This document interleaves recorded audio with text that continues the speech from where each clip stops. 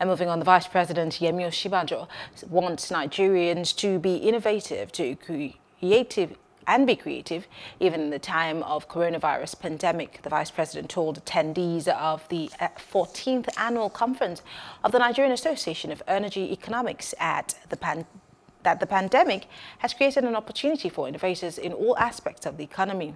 Osinbajo specifically mentioned the oil and gas sector, which he said would be better off if professionals come together to strategize.